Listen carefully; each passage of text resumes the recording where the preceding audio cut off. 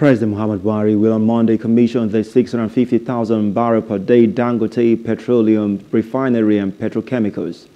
According to a Twitter statement by the Dangote Group, the refinery will be churning out premium motor spirit PMS, diesel, aviation jet fuel, and dual-purpose kerosene DPK, among other refined products.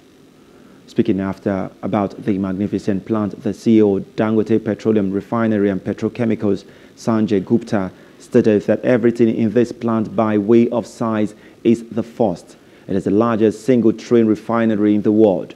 He also stated that there is no single column which can process 650,000 barrels per day anywhere else. The launch of this refinery is expected to take place in Lagos State. Hello, hope you enjoyed the news. Please do subscribe to our YouTube channel and don't forget to hit the notification button so you get notified about fresh news updates.